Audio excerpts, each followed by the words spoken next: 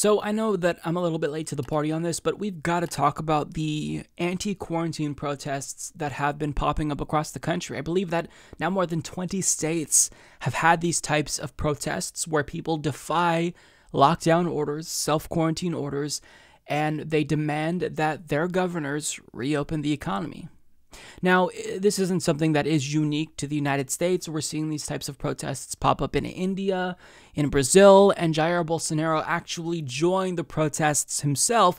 So this isn't a unique issue here. The problem is that this is going to make these types of stay-at-home orders last longer, because if you gather in these large crowds and you spread the virus, then guess what the solution ultimately will be if it does spread more? We have to stay home longer to try to flatten the curve, try to stop the spread. So, I mean, these people don't realize that they're making matters worse. And keep in mind that most Americans actually do support a national lockdown, not because they enjoy it, but because we're all adults and we realize that it's necessary even if we hate it. But over the weekend, mostly right-wing Trump-supporting protesters defied lockdown orders, and they demanded that the lockdown be ended, and they did this by chanting about wanting to go back to work. Some of them open carried weapons, others suggested that the pandemic was a hoax, and there were even some of them that called for violence, and others who cheered on said calls for violence, as you'll see in this video. I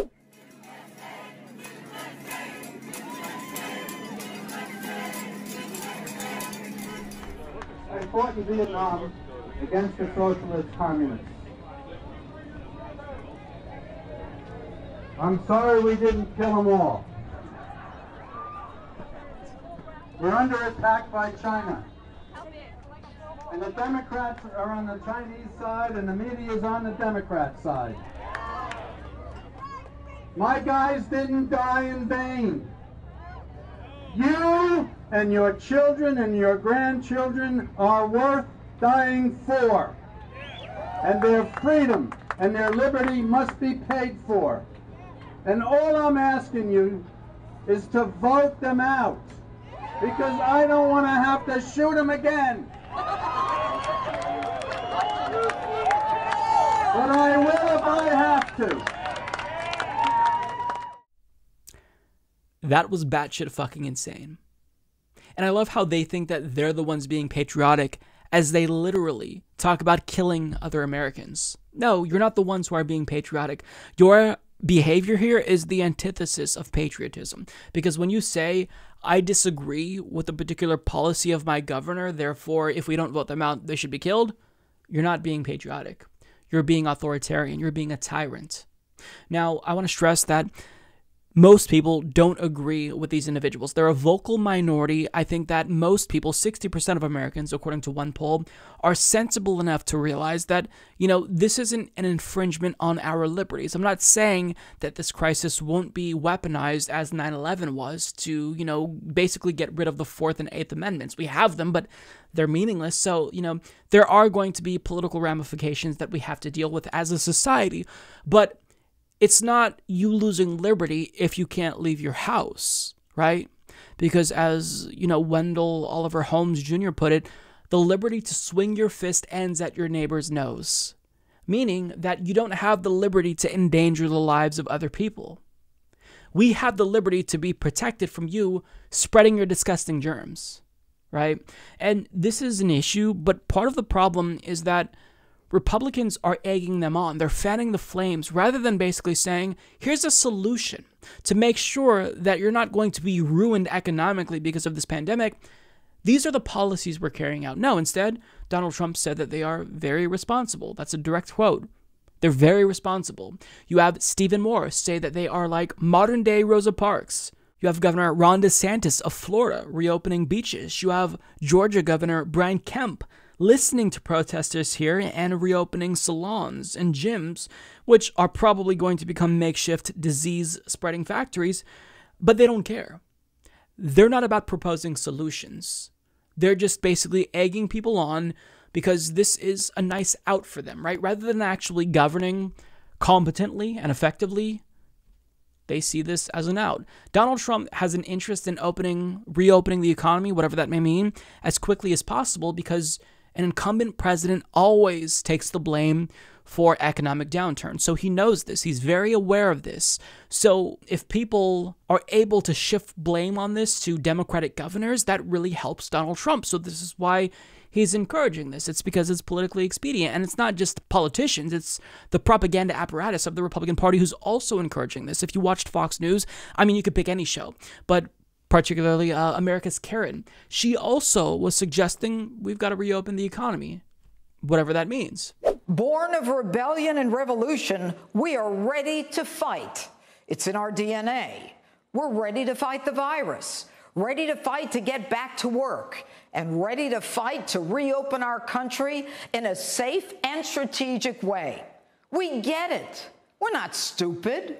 We know to wash our hands, wear a mask, and keep our distance. We know to look for signs of the virus. We look to protect the vulnerable. We appreciate the numbers need to be contained as we go through the 3 phases of reopening.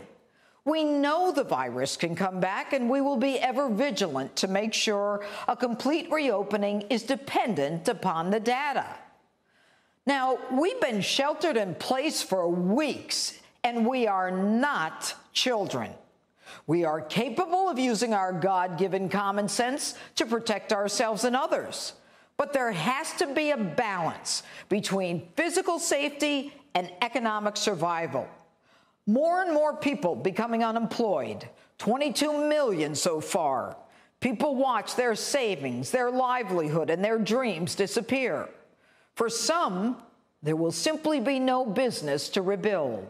For others, there will be no coming back from the depths of depression, alcohol, or drug abuse. Canceled elective surgeries, prolonged enormous physical pain, suffering, and further stress and depression. Think about how absurd this situation is. COVID-19 has killed 40,000 Americans. That's the equivalent of 13 9/11s. Imagine for just a second that we had a terrorist attack in this country that killed 40,000 Americans. Would America's Karen, Judge Jeanine Pirro, be saying the same thing? Would Donald Trump be saying the same thing? No, they would be beating the war drums. In fact, Republicans would be beating the war drums the loudest. But yet, we see this threat that took 40,000 American lives, and that number is still rising, and they're willing to reopen the economy immediately. And Trump even questioned why we can't just allow COVID-19 to wash over America. Look, we don't get to choose between saving American lives and the economy. These things essentially are inextricably linked, right? You can't just say, well, we sent them back to work so the economy's spared. That's not the way that things work. Life is a lot more complicated than that. But one thing that America's Karen said that I think is apt is that people are hurting. That's why they're protesting, and I agree with her there. There will be civil disobedience, societal unrest. That's going to continue. But people shouldn't take to the streets and say, we want to go back to work, right? This is a part of a life's worth of propaganda, brainwashing Americans. What people should be doing is demanding universal basic income. What Donald Trump should be doing, rather than saying, oh, they're very responsible, they're staying 6 feet apart and wearing masks when they're not, rather than doing that, he should be saying, here's my solution. I'm proposing this stimulus package that's going to put money in your hands. But he's not doing that. He's not doing that. We got the $1,200 stimulus package, and his Treasury Secretary, Steve Mnuchin, delusionally thinks that that can last people for 10 weeks, which shows you how touched they are. But I mean, here's the thing. You don't get to placate these protesters and pretend to care about them. Donald Trump, Stephen Moore, America's Karen, Judge Jeanine Pirro. You don't get to pretend to care about their needs and understand their suffering if you don't have the correct solution here. Don't encourage them to sacrifice their lives for capitalism. Encourage them to demand something from their government. Encourage the government. I mean, Judge Jeanine Pirro has a platform to where Donald Trump will most likely be watching. She can say, here's what we need right now. $2,000 a month. Boom. Easy. This will help immediately so many Americans. But they're not doing that. They're not doing that. So we're in this horrible predicament where people are actually suffering. We all now know someone who's been suffering, who lost their jobs, who don't know what the future holds. I had 2 nieces cancel weddings. One of them laid off. I know people who are suffering firsthand from this. We all do. This pandemic is going to touch probably all of us, both directly and indirectly, because we're going to either suffer from it or know someone who suffers from it. So the answer isn't to reopen the economy and get everyone back to work and possibly get them killed. That's not what's going to be good for the economy. What we need to do is propose policy prescriptions to this pandemic. For every crisis, there is a policy response that you can implement if you care about people. So rather than patting these protesters on the head and pretending to care about them, as crazy as they may be, Donald Trump doesn't care about them.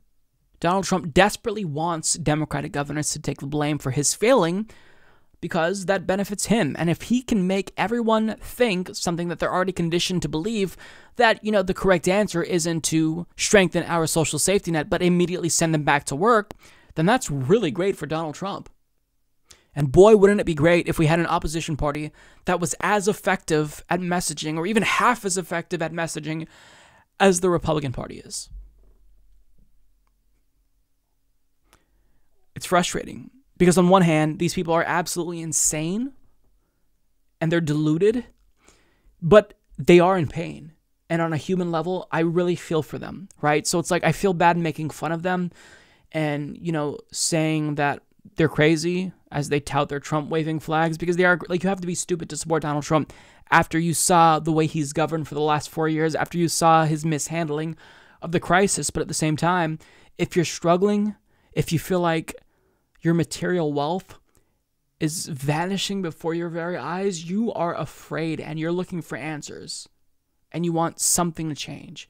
And the number one thing that Americans are going to opt for oftentimes is what's most familiar to them. Now, thankfully, most Americans don't agree with them, but these protesters think that the way that they can get out of this crisis is by just going back to work, crossing their fingers, and hoping that they don't catch this disease.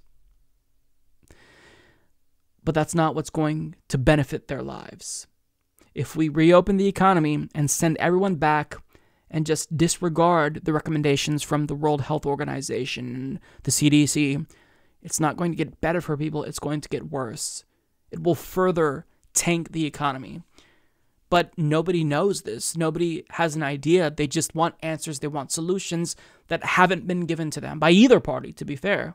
$1,200 a month in a bill that is a gigantic multi-trillion-dollar bailout for companies, including the cruises, which aren't even American companies because they don't have American addresses. I mean, what do you have left but to be angry and lash out and be afraid right now?